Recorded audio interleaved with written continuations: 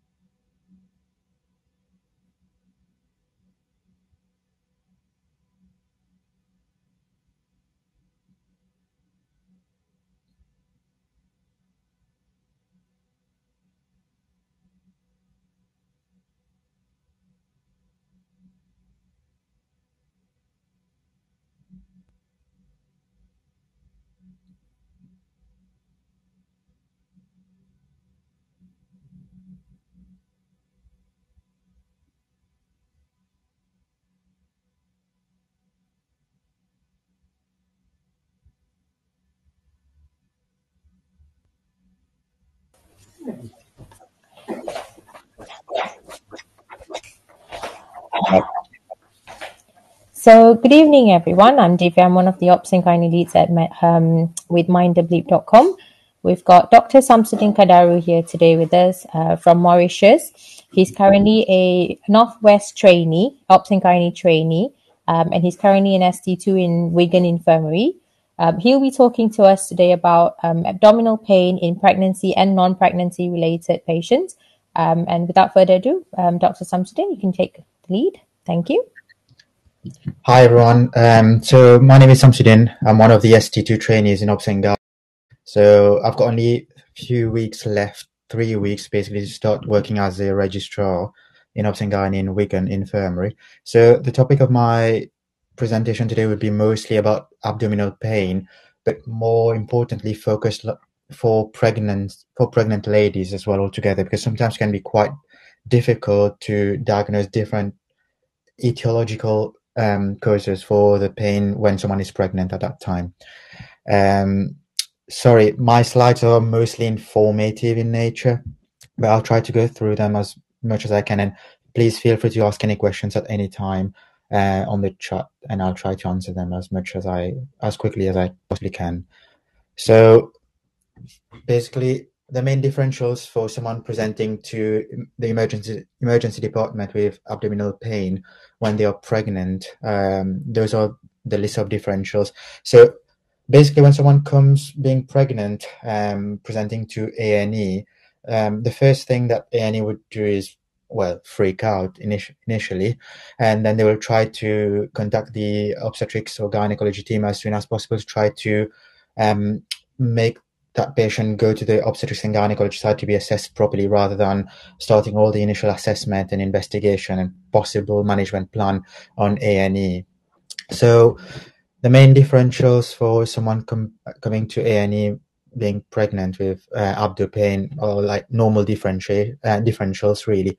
So they can be constipated, they can be having an acute appendicitis. Well, 1 in 5,000 pregnancies will be presenting to ED with right iliac fossa pain, and it turns out to be acute appendicitis. A&E would always try to make it sound like it's an ectopic pregnancy happening at that time if they're quite early in pregnancy. They should always be careful about ruling out acute appendicitis, because it has severe consequences depending on the gestation throughout pregnancy. It can also be acute cholecystitis or cholelithiasis, basically. At that time, can be acute pyelonephritis, starting first with a UTI, then progressing to acute pyelonephritis. Around 25 in 1,000 pregnancies will present with pyelonephritis at that time. Another reason will be pelvic inflammatory disease, which is getting more and more common now, particularly where I'm working in the northwest of England over the last few years, really.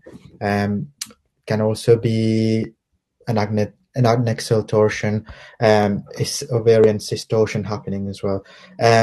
Usually when it's quite early in pregnancy and they're having some abdominal cramps and possibly some bleeding or spotting, we tend to try to rule out.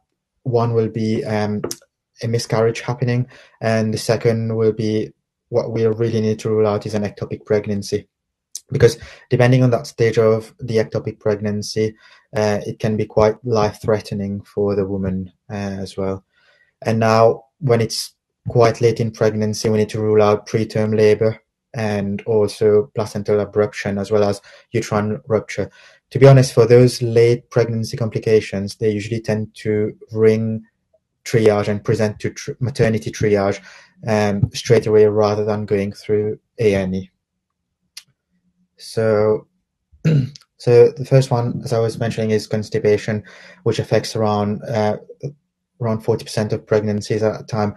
If we allow constipation to carry on for a good, sometimes can last for 5 days up to 7 days, it can have big consequences leading to, well, it can cause fecal impaction. It can make the person go into urinary retention, having some rectal bleeding, because of the bulk of the feces being there. And it can also lead to overflow diarrhea as well altogether. And these symptoms can be worsened if they have an associated hemorrhoids with it as well altogether. So the usual management for these pregnant ladies with presenting with constipation is after good examination, abdominal examination, and sometimes a PR exam as well, depending on the severity of the constipation, is conservative management with them going home to increase their fluid intake and dietary intake. Otherwise, you can also help them with different kind of bulk forming agents or osmotic laxatives, as well as stimulant laxatives as well altogether, that being lactulose or Movicol, sometimes Senna as well altogether. Now, if they've got proper fecal impaction after doing a PR exam and you've diagnosed fecal impaction, you can always help them with a 4-gram suppository of glycerol suppository at that time. And if you're more and more concerned that they might have possible bowel obstructions, which is quite rare, they need to be assessed by the general surgical team at that point in view of having an abdominal X-ray, but more so of a CT scan to be able to rule out the small or large bowel obstruction.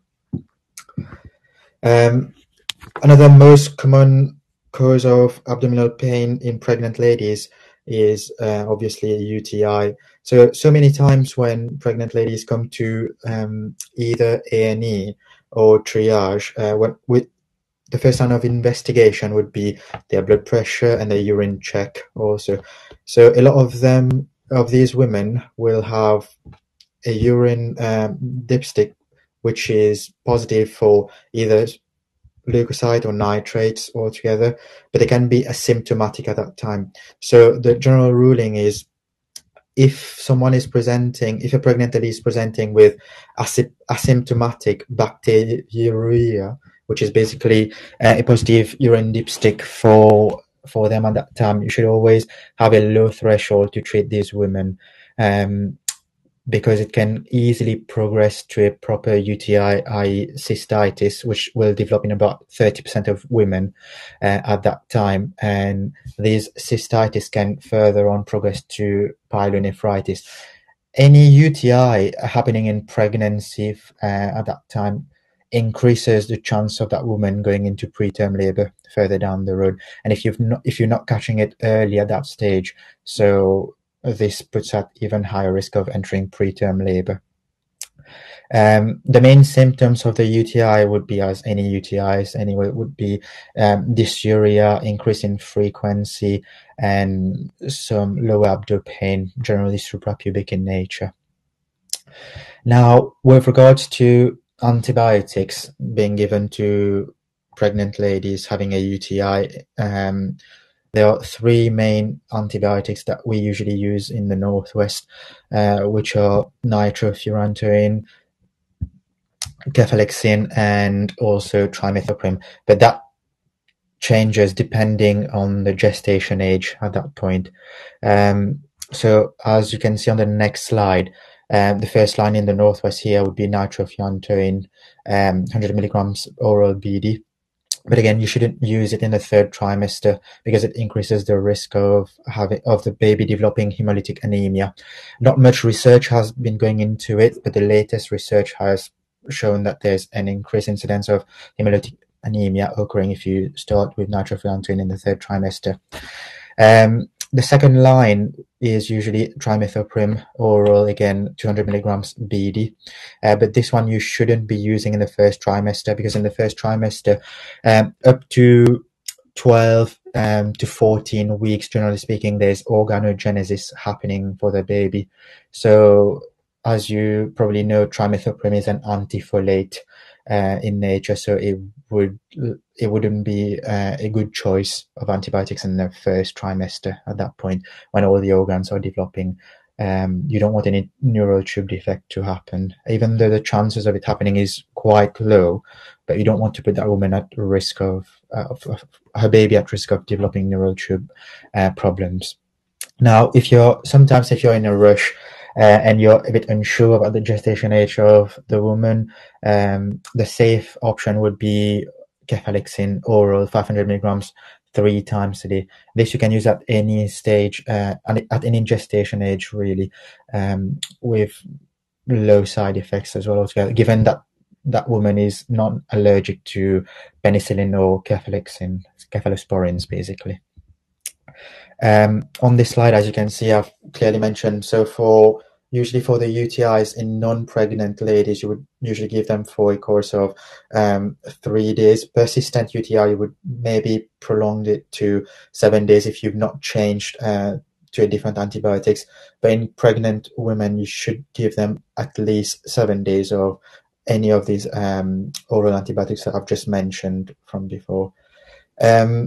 Also, if someone is presenting with recurrent urinary tract infection, regardless whether she's pregnant and now more so that, regardless of whether she's non-pregnant and now more so that she's pregnant, you should have a low threshold, generally speaking, to book an outpatient ultrasound KUB at that time to make sure that she's not developing any renal abscess or any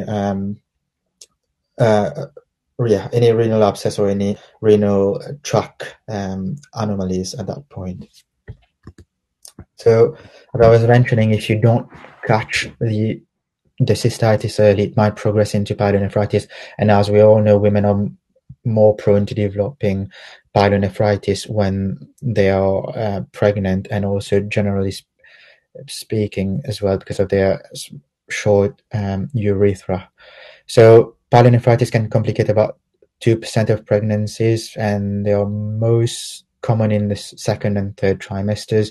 The symptoms are same for non-pregnant as well as pregnant ladies, with them having costovertebral angle tenderness moving to the loins and then to the groins. They will have fever, rigors, sometimes swinging fever if they're at risk of developing a renal abscess as well altogether. That's why they should, upon discharge after having pyelonephritis as well, have a follow-up with an ultrasound KUB to make sure again that this hasn't happened. Or any scarring as well of the renal tract has not happened. And now the pyelonephritis can develop into full sepsis and septic shock. Then you need to start treatment with IV antibiotics. So regardless of whether it's turned into sepsis or initial phases of pyelonephritis, should have a low threshold to start them with on IV antibiotics, really. But if they do develop sepsis afterwards, you should go down the sepsis 6 pathway, as you would normally do for anyone having sepsis. So, as I just mentioned, in terms of investigation, you should be obviously taking the bloods of these women, usually on a daily basis, or if any deterioration or non-improvement after 24 hours of IV antibiotics, then possible 12-hourly bloods at that point. Taking urine culture, blood cultures as well, in order to target the antibiotics to the right one. Hydration should be very important for those developing pyelonephritis as well. Yep. So in terms of the treatment for pyelonephritis, once you start them on IV antibiotics, you should make sure that they have at least a good 24 hours, if not 48 hours of IV antibiotics, and then based on the bloods, step them down to oral antibiotics. If their observations are getting better, bloods are getting better, and generally speaking, they are feeling better in themselves at that point. But also on discharge, you should be thinking more of leaving them on finish a course of oral antibiotics for about at least a good 10 days. Usually a lot of urologists would discharge them on a course of 14 days of oral antibiotics if they have been admitted and had sepsis with pyelonephritis at that point. So the next slide is another main cause of abdominal pain in pregnancy is appendicitis. Really, it's the most common cause of acute abdomen in pregnancy, occurring in 1 in 1,000 pregnancies. Most of them actually occur in the second trimester. As I mentioned here, it can present in an atypical nature in pregnancy because of the distorted anatomy of the caused by the gravid uterus at that point. So based on previous research, it has shown that it usually the appendicitis, if it develops as from the second trimester onwards, it can present with right upper quadrant pain rather than right lower quadrant pain, which it would typically present at that point, because the appendix can move as high up as the right hypochondriac hypochondrium at that point. But usually speaking, they would present with right iliac fossa pain. So the sign and symptoms are central abdominal pain, then migrating to the right iliac fossa due to referred pain at that point, starting from the central abdomen. They would be systemically unwell with a lot of the time they would be systemically unwell with nausea, vomiting, fever, having deranged inflammatory markers with raised white cell count and raised CRP. And yeah, those are the main symptoms that they usually present with if they are coming in with appendicitis. That's why. So, as I was mentioning, so these first three slides have been talking mostly about UTIs, constipation, and appendicitis. That's why it's very important for me when I get a call from A&E to ask about these three main presentation. Really, I always ask them if they've done a urine dipstick to try to rule out if the woman is actually having a UTI. Firstly, secondly, I always ask about the bowels with regards to try to rule out constipation, and third, if they phone me from A&E telling me about the woman complaining of right lower quadrant pain, I always ask them to be seen by the general surgeons first, so that they can lay a hand on that woman's tummy and to rule out appendicitis straight away, because so many times they have been getting referrals from A&E with right lower quadrant pain. They are around 5 to 6 weeks pregnant. I've accepted them. They've come to gynae assessment unit, and it turned out to be an acute appendicitis that they're having. So it's a waste of time, really. I know A&E can be quite busy and are trying to do their best by basically triaging those patients and to make sure that they're seen by the right specialty, but they need to first of all do the basic investigations.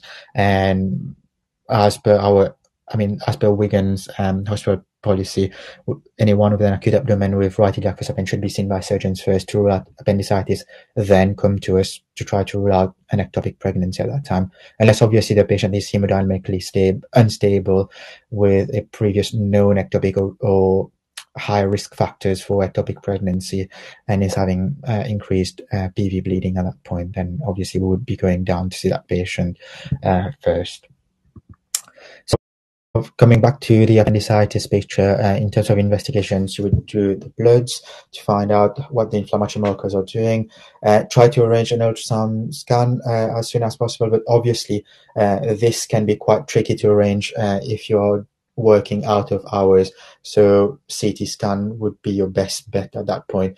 But always remember, for a pregnant woman, you should always counsel them with regards to risk of high radiation to the breast tissues if they are pregnant.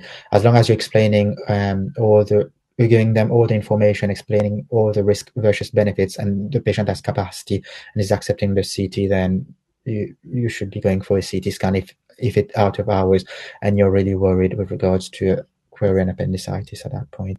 But I'll leave that to the surgical team to make that kind of decision, really.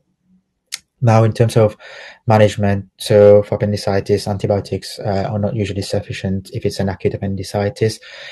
Surgery is usually indicated at that point, because if we don't treat that acute appendicitis, the risk for fetal mortality and having a miscarriage at any point increases to a high level, up to 36% at that point. So we need to make sure to treat the appendicitis at an early stage rather than waiting towards the end, where it can lead to a perforation and then a miscarriage as well, and even a late miscarriage. So in terms of surgery, they would usually proceed with either laparoscopic or open, depending on whether it's ruptured or not, and depending on the age of the patient. but it needs an MDT decision because it depends on the gestation age of the woman as well, in terms of what would be the safest option for the surgery, whether it's open or laparoscopic, because her being pregnant at that stage changes a lot of things with regards to risk to pregnancy. So this would need an MDT discussion with the obstetrics team and the general surgical team. Now, a third presentation, which I actually had last week, someone presented to A&E being 32 weeks pregnant at that stage with right upper quadrant pain, was seen by general surgeons. They first referred to us because obviously she's 32 weeks pregnant and they would want her to be seen by the obstetrics team straight away. But it turned out to be acute cholecystitis after they've done a CT scan on that woman and with her deranged inflammatory markers. So generally speaking, with the increase in estrogen and progesterone happening in pregnancy, this predisposes any woman to increased risk of having gallstones. And a lot of women would be symptomatic with these gallstones when they are pregnant. So basically, with a rise in estrogen and progesterone, it leads to a lot of stagnation with bile in the common bile duct, an increase in cholesterol secretion, which again makes you at a higher risk of developing gallstones. And there's a reduced that these rise of the two hormones of estrogen and progesterone reduced the smooth muscle motility for the gallbladder and the common bile duct as well, again making that woman at a high risk of developing gallstones in pregnancy. Right. So now, in terms of investigation for acute cholecystitis, we would do the bloods, checking the FBC, inflammatory markers, CRP, and also the LFTs, which is more important. But often, as you progress in pregnancy, the placenta would give rise to a deranged ALP anyway. So any deranged ALPs can be quite normal in pregnancy because it tends to rise to 2 to 4 times its normal value to a max of 400 international units at that point. So it may not be very reliable in determining an obstructive picture for the bile duct. So that's why a lot of surgeons would rather do an ultrasound scan as soon as possible if during working hours, or otherwise a CT scan if out of hours over the weekend when an ultrasound scan is not available.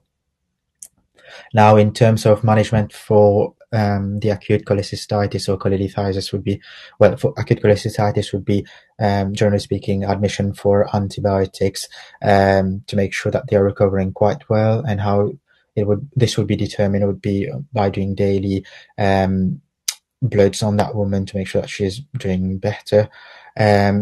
So surgery can be indicated if this cholecystitis develops into cholangitis further down the road, or the woman is really unwell with the cholecystitis developing into sepsis afterwards. But again, as always, it needs to be after a discussion with the MDT team involving us as the obstetrics team at that point. The surgery would usually be done as a laparoscopic intervention rather than an open intervention anyway. So any questions so far with regards to what I've just talked about? You can feel free to type anything in the chat box so I can have a look and answer any of your questions as we go along. Right, so the next one will be, I'll be talking about pelvic inflammatory disease. So PID, usually an upper genital tract infection occurring in the woman, which can be in the form of endometritis, salpingitis, inflammation of the tubes, basically, oophorytis, inflammation of the ovaries, or development of a tubo-ovarian abscess. In the UK, the prevalence is generally quite high. It's 1.7% of the general population, and it's getting higher and higher as the years are progressing, because there's been a recent rise in gonorrhea and chlamydia, not sensitive to many of the antibiotics, particularly in the northwest for some odd reason. They've been quite resistant to many of the antibiotics. So PID is a very common GP present. It's a very common presentation coming to GP land for women aged under 45 years, and they always would send them to the gynae assessment unit for a quick checkup, double swabs, and initial treatment at that time. So, as I was mentioning, the most important risk factors is a previous history of pelvic inflammatory disease or any previous chlamydia or gonorrhea infection in the past. Most of the PIDs in the UK are caused by chlamydial infection and then followed by gonorrheal infection. Another risk factors is vaginal douching, where some people will tend to do vaginal douching 2 or 3 times a day with squirting some vaginal some vinegar liquids and other antiseptic sort of soaps inside the vagina at that point, which is not recommended. So another risk factor would be smoking and coming from a low socioeconomic group. And another one would be recent insertion of an IUCD, usually over the first 4 weeks of insertion of either a Mirena coil or a copper coil. And also any recent gynae procedures, be it surgical evacuation of a miscarriage, embryo transfer, or hysterosalpingogram at that point. So how do they usually present? They would usually come in with vague symptoms of lower or generalized abdominal pain, usually with vaginal discharge, which can be quite purulent, or sometimes quite thin as well, depending on the stage of the pelvic inflammatory disease. If it's been there for quite a while, it can also lead to systematic signs as well, with them having fever, malaise, and loss of appetite. So in terms of examination finding, you would want to do a speculum examination to see how the cervix is looking, how the cervical mucosa and vaginal mucosa are looking. A lot of the time you would see some mucopurulent discharge from the cervix, inflamed cervix and vaginal walls, and sometimes some bleeding.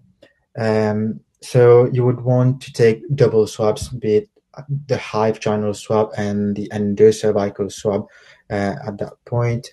And you would want to do a vaginal examination to try to, for 2 things really. One is to try to elicit the cervical motion tenderness. How you would do that is just by gently flicking the ectocervix region and close to the cervical os, and you should see, well, unfortunately, a big reaction from the woman. The woman would be in severe pain at that point, and you would know that this is the actual cervical motion tenderness that you're eliciting at that stage. You should also try to palpate the adnexa for any palpable masses, which can be a sign of any tubo-ovarian abscess at that point. Investigations you would want to do, as I've mentioned, the double swabs, taking some bloods to make sure that inflammatory markers are not too raised. So this can tailor your management plan in terms of whether it would be as an outpatient versus as an inpatient. Ideally, you would want to have a transvaginal ultrasound scan to make sure to know if there's any tubo-ovarian abscess, and more so to know the size of the tubo-ovarian abscess and whether it's a hydrosalpinx or a pyosalpinx as well altogether, to get a baseline of the size as well. So in terms of the treatment, as I was mentioning, you can either go for an outpatient management plan or an inpatient management plan. This will again be based on a few things: how stable the woman is at present, all the observations of the woman, the bloods of the woman with regards to inflammatory markers, and also the size of the tubo-ovarian abscess. Generally speaking, when we talk about tubo-ovarian abscess, there's no hard rule about the tubo-ovarian abscess, but a lot of places it's based on surgeon's preference. But a lot of surgeons I find, if the tubo-ovarian abscess is anything less than 5 centimeters, then it can be managed with just antibiotics on its own, and can most of the time be managed as an outpatient regime if it's quite small, usually less than 3 centimeters on average, and the patient is really well in her cell. So in terms of the outpatient management plan, you would usually give an IM dose of ceftriaxone followed by oral doxycycline and metronidazole for 14 days. And most of the time, if it's an STI caused, if the cause of the PID is an STI, you would want a test of Q as well further down the road. Now, in terms of inpatient regimes, it would be IV ceftriaxone followed by IV doxycycline. Then, depending on the improvement of the bloods and the observations of the woman, you can step it down to oral antibiotics, again to doxycycline and metronidazole for a total of 14 days of antibiotics for her to go home. But if they are with a tubo-ovarian abscess, a lot of the time you would want them to have a follow-up ultrasound scan in maybe 4 to 6 weeks time to make sure that the size of the tubo-ovarian abscess is regressing.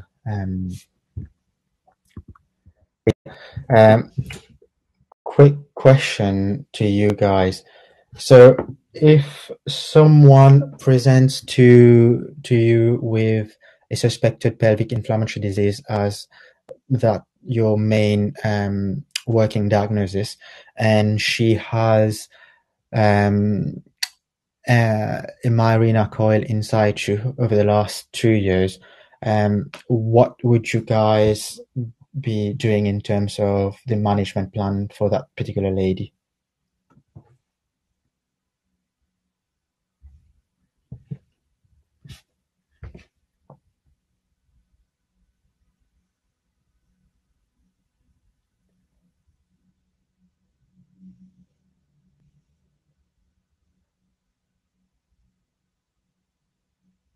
Anyone?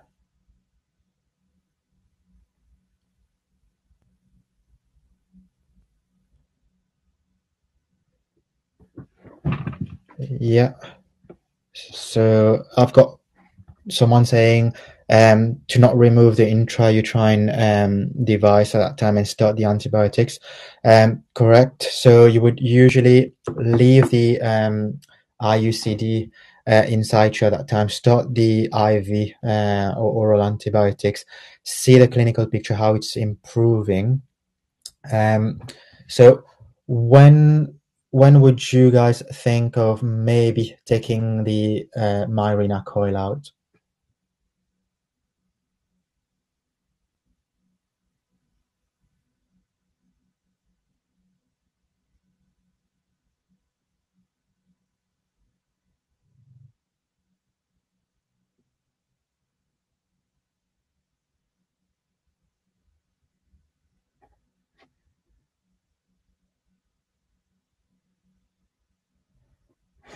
Okay, so basically you would want to see how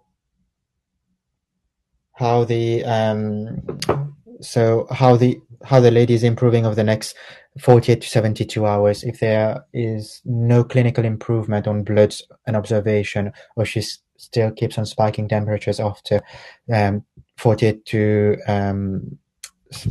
48 72 hours, you would want to take the coil out at that time, because obviously it's not responding well to treatment, and that's when you would want to take the Mirena coil out, because there might be a chance of the infection being caused by something, one of the bacteria called Actinomyces israeli, and then you would want to send the coil for culture. So but you need to counsel the woman properly in terms of prior to you removing that Mirena coil. So make sure that you properly counsel her with regards to her not having had unprotected intercourse over the last week, really, because she's at risk of falling pregnant if you take the coil out. And if she still insists on the fact of taking the coil out, then you would need to counsel her with regards to emergency contraception as well, if she would want to consider it.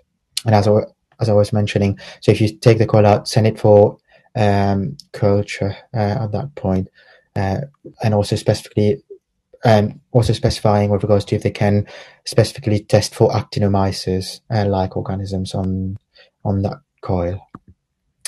So the next slide, I'll be talking about adnexal torsion, so ovarian and tube torsion.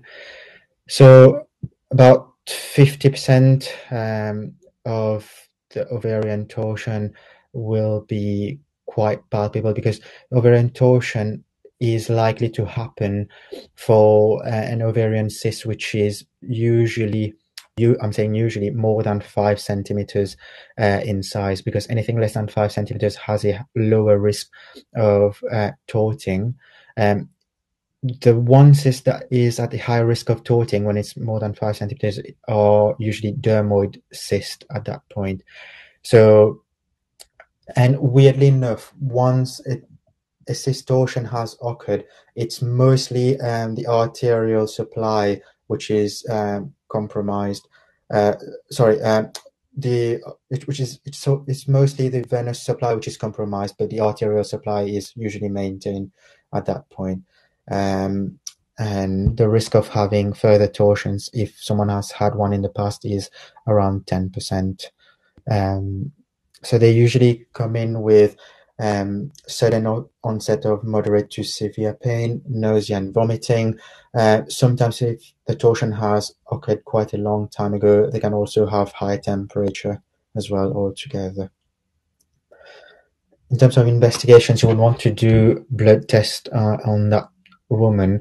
So doing the bloods, you would tend to focus more on the white cell count and CRP. But again, it can be quite confusing, someone coming in with right iliac fossa pain, because it can be a few things happening. I mean, if whether she's pregnant or non-pregnant. If she's pregnant, the differential would be appendicitis, ovarian torsion, or ectopic pregnancy at that time. So torsion is more of a clinical diagnosis at that point, to try to differentiate between appendicitis, because if you think about it, if you're looking at the white cell count and the CRP, both would be raised in appendicitis and torsion most of the time.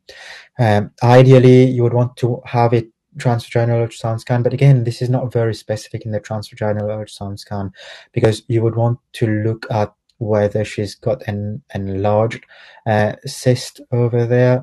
You would want to apply the Doppler flow to see the arterial supply and the venous flow as well altogether, if there's any compromised in any of them, and any signs of free fluids. And if obviously out of hours, again, you can also request a CT scan to try to make sure that this is an ovarian torsion happening. But again, CT scan is not very specific and sensitive at that stage. So it's mostly a clinical diagnosis based on previous ultrasound scan and gynecological history altogether. Management of the torsion.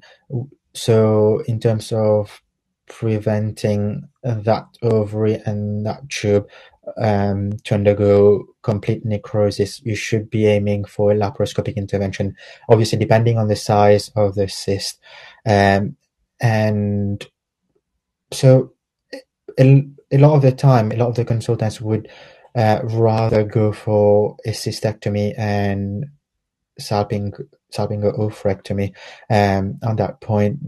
But a lot of the new cases with torsion, a lot of evidence have been showing that you should usually go for a detorsion at that point rather than a cystectomy or an oophorectomy, even if it's engorged. And also all of this will depend on the size of the cyst altogether, how much can be salvaged with regards to preserving ovarian function. Now, yeah. Any questions, guys, so far with regards to what I've just been explaining through these slides before we go into miscarriage and labor?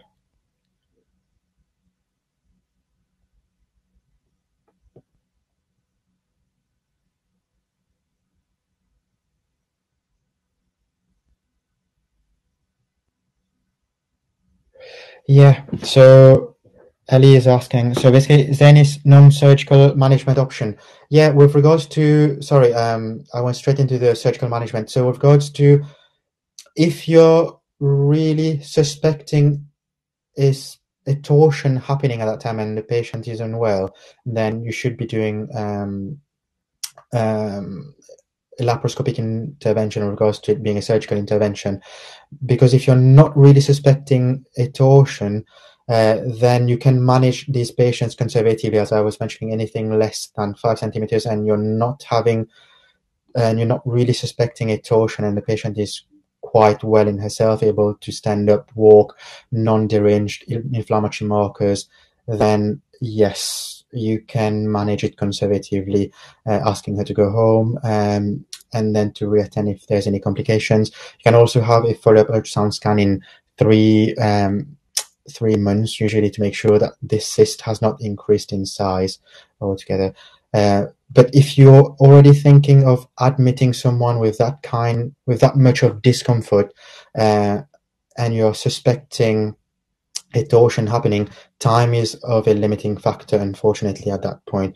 So it needs to be a big discussion between you and the consultant or senior registrar in terms of whether you should be going for a diagnostic exploration, sometimes not necessarily needing a cystectomy, an oophorectomy, or not even a detorsion, but just an exploration to make sure that no necrosis has happened.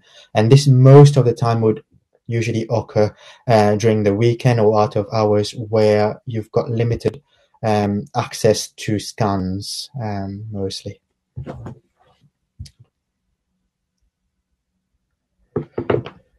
So now, with regards to, so the next topic will be miscarriage. So in the UK, miscarriage is defined as the loss of an intrauterine pregnancy less than 24 weeks. This can be further subdivided into whether you're having it in the first trimester for it to be an early miscarriage, or in the second trimester for it to be defined as a late miscarriage.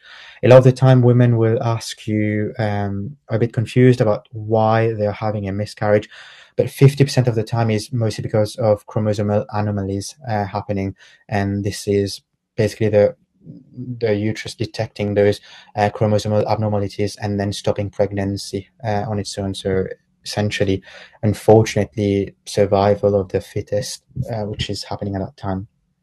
If there's no other risk factors like smoking, increased maternal age as well altogether. So there are different types of miscarriage depending on the cervical os, whether it's opened or closed, and if you can see any tissues of pregnancy, if all the tissues of pregnancy have been passed, or some of them, or none at all. As you can see on this slide, where first one is the threatened miscarriage, where the cervical os is closed and there's no tissues that you can see and nothing has been passed. Inevitable miscarriage would be one where the cervical os is open. This can be quite tricky to diagnose sometimes, particularly in women who's had a few normal deliveries in the past, where if you've not been if you've not been doing many speculums in the past, you can easily mistake a multigravidus cervical os for an os being open. So yeah, so inevitable miscarriage is cervical os being open, but there's no passage of tissues of pregnancy at present so far. But again, higher chance of it to develop into a complete or incomplete miscarriage further down the road, and you need to explain to them that it's an inevitable miscarriage, and unfortunately, the chances of miscarriage happening over the next 24 to 48 hours is quite high at that stage. Incomplete miscarriage now is when the cervical os is open. Some of the tissues of pregnancy has been passed, where a lot of women will take pictures of the tissues of pregnancy and show that to you, so you can confirm that these are actually tissues of pregnancies and not only blood clots that they've been passing. Third one would be a complete miscarriage, where the cervical os is now closed because all the tissues of pregnancies have been passed so far. If you're coming to the next slide, so the presentation would be they're coming to usually gynae assessment unit with abdominal pain and PV bleeding. You would do a speculum examination again to try to determine, to classify it as whether it's a threatened, inevitable, incomplete, or complete miscarriage. Ideally, you would want to do an ultrasound scan as soon as possible. Again, if it's a case of threatened miscarriage, you would want to do that ultrasound scan mainly to assess viability of the fetus. There are a few markers on the ultrasound scan that you would want to have a look at. Usually, if someone is technically more than 5 weeks, ideally more than 6 weeks, they should have a fetal heart on the ultrasound scan. So if they don't have a fetal heart when the gestation age is more than 6 or 7 weeks, there may be a possibility of miscarriage happening, but that is not definitive. So you need to see something called the crown rump length usually.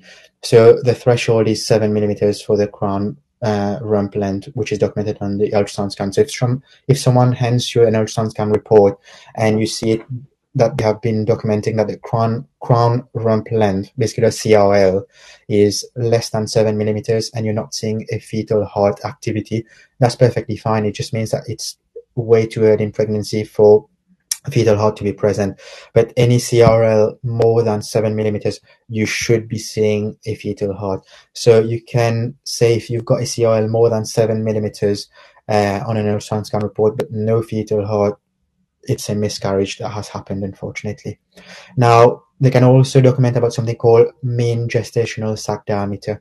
So the cutoff mark is 25 millimeters at that point. So anything more than 25 millimeters, you should be seeing a yolk sac and ideally fetal pole at that point, and the CRL as well altogether. So anything more than 25 millimeters and you're not seeing a yolk sac, fetal pole, or CRL, you can be thinking of it being unembryonic in nature. And obviously you won't see a fetal heart, so you can start thinking that a miscarriage it has happened for that lady.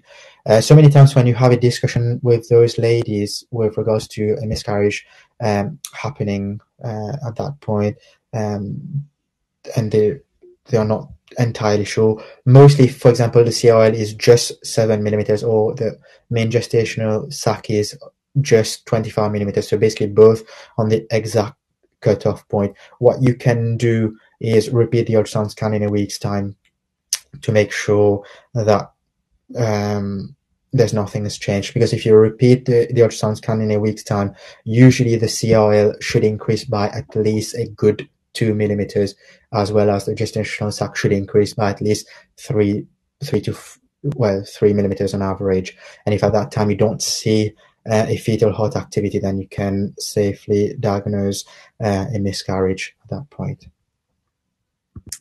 In terms of management of miscarriage, there are 3 main management plans for miscarriage.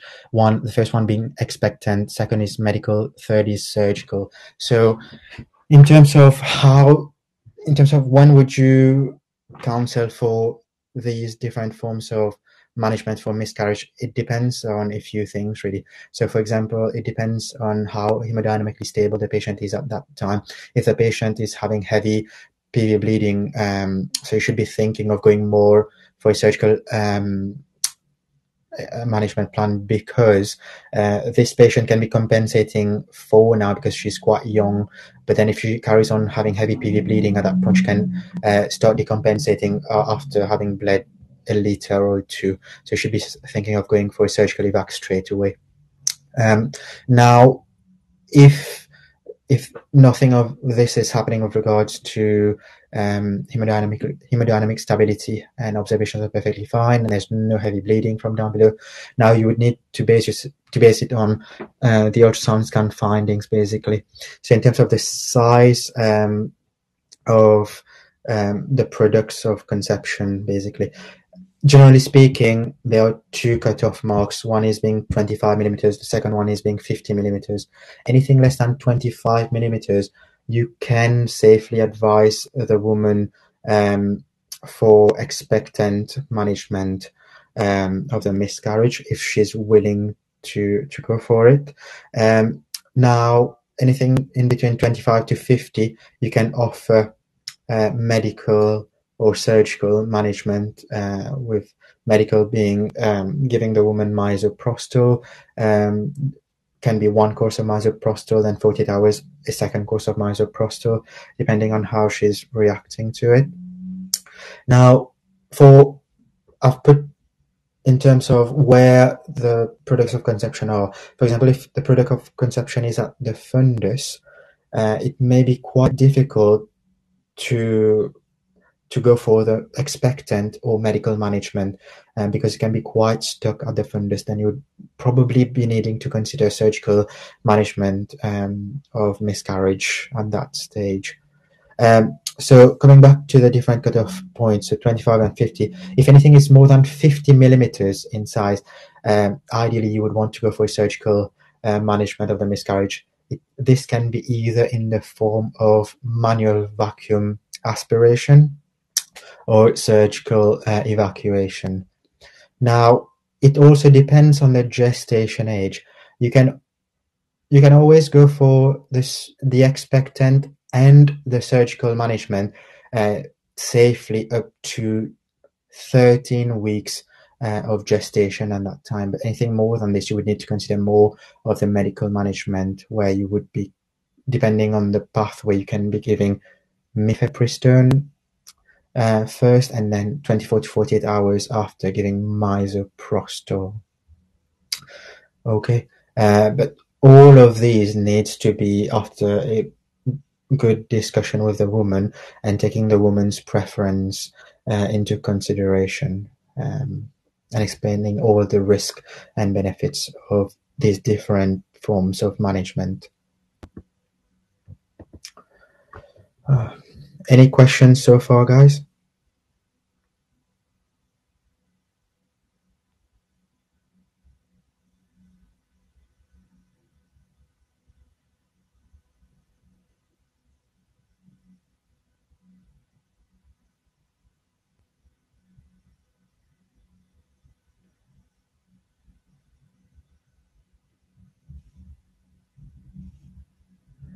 Nope. Okay. Now, the third thing, the other thing I wanted to talk to you about is someone coming to A&E with query labor at that time. So labor is characterized by the onset of regular and frequent contractions associated with any cervical changes, i.e. dilation of the cervix or shortening of the cervix as well altogether, and progressive descent of the presenting part. So someone going into labor less than 37 weeks is termed as preterm labor. Anything more than 37 plus 0 onwards is term labor at that time. They usually wouldn't present to A&E at that stage. They usually come straight to maternity triage, where we would usually put them on continuous fetal monitoring, i.e. the CTG, and someone will palpate for the abdominal contractions, and it will also be picked up on the TOCO for the CTG at that point. It's very important to diagnose preterm labor, because it has different implications in terms of whether you would want to start a few things depending on the gestation age, which is whether you would want to give steroids for long maturation of the baby, give magnesium sulfate to allow for proper neuro development for the baby, and so that's why it's very important to make sure to diagnose preterm labor. The investigations you would want to do is do speculum examination to see the cervix, whether you can see the cervix being closed or open, whether it's long or short. If it's sometimes can be quite tricky to determine whether the cervix is open or closed or long as well altogether. For example, if someone has had five normal deliveries in the past and the vaginal walls are literally collapsing whilst you're doing the speculum examination, so you can possibly at that time do a gentle vaginal examination to determine whether the cervical os is open. You shouldn't technically do any vaginal examination because you can stimulate inadvertently labor by giving an inadvertent sweep. But if you can't see that cervix and you need to make a diagnosis in terms of then to whether start a few management plan, then you're left with not much option than to do a gentle vaginal examination. Now, there's a test called fetal fibronectin, depends on whether it's available in your center or not. So it's a small swab, basically, where you do it at the posterior fornix, ideally. Take the swabs, and it can be done any time from 24 plus 0 to 33 plus 6, really, at that time, and it would give you a value to calculate for whether that woman is going into preterm labor or not. So different values based on different centers are usually used, but you can also enter the value of the fetal fibronectin on an app called QUIP app, QUIPP, where they will ask you a few questions with regards to the risk of that woman going into preterm labor. You can fill in those boxes, and it will give you a percentage of delivery within the next week. Usually, if that value is less than 5%, then it's reassuring in nature. But again, you have to take it with a pinch of salt, because things are very dynamic in nature and these can progress. Essentially, doing the fibronectin and entering the QUIP value will help to make you make the decision of whether to start tocilizing to prevent that cervix to dilate any further with giving nifedipine or atosiban, depending on where you're working. This tocilizing will help to halt labor, basically for a period of time that you can administer steroids and start magnesium sulfate at that point. Okay. So now the last part of the slide, which I'm not going to talk much about, is someone coming to A&E with it sometimes can be quite hard to distinguish between labor and abruption happening all together. So you should be really thinking of placental abruption or uterine rupture if obviously they've had a previous cesarean section, if the pain that the woman is having is continuous in nature, not giving her much respite in between, because labor in itself will be more of contractions and then period of having no contractions, and again contractions again, so it's quite intermittent in nature. Now, for the abruption, it's generally tender all over the abdomen, and it would be of a woody feel to the abdomen, but this is when it's quite a significant abruption happening, that would be quite woody in nature, woody feel in nature. So these women need to be transferred to maternity unit as soon as possible, because it need continuous CTG for fetal well-being, and also depending, because a lot of the time these abruptions can present with no PV bleeding at all, and then because it's only when it's quite significant, then it can be, then it would be when the abruption is quite far down the road, then you would have PV bleeding, because otherwise it can be quite concealed in nature. So yeah, what I would say is if you're suspecting abruption or uterine rupture, then you should be ideally sending them to maternity unit as soon as possible, or asking the registrar to come down to see that patient as soon as possible. Risk factors for abruption would be previous abruption. Smoking is a very big risk factor. Any trauma to the abdomen, and also preeclampsia. I also wanted to talk about ectopic, but that would be a long topic for me to have a discussion about. But I think this has already been covered by one of my colleague, Helen, in the past, or will possibly be covered in the future. So yeah, that's it really from me.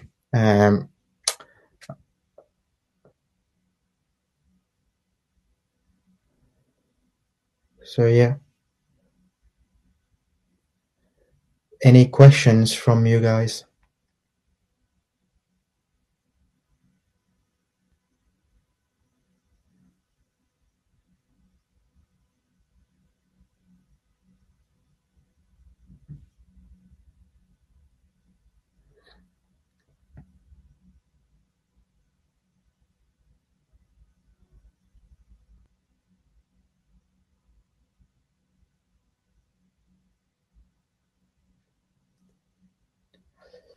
I'm sorry, this was quite an informative session, really, where I've talked, I think, way too much, and it must have been quite overwhelming to you guys, having that massive influx of information. But hopefully you can go through the slides again if you need any clarification at some point.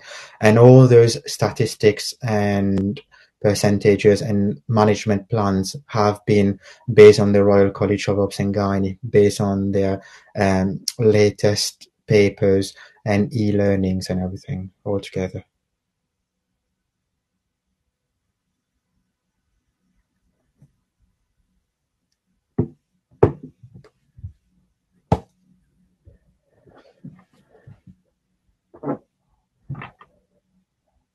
Alrighty. I believe we've not got any more questions. Right. Thank you very much, Dr. Khadaroo, and hope everyone have a good week ahead. Thank you. No problem at all. Have a nice week ahead, guys.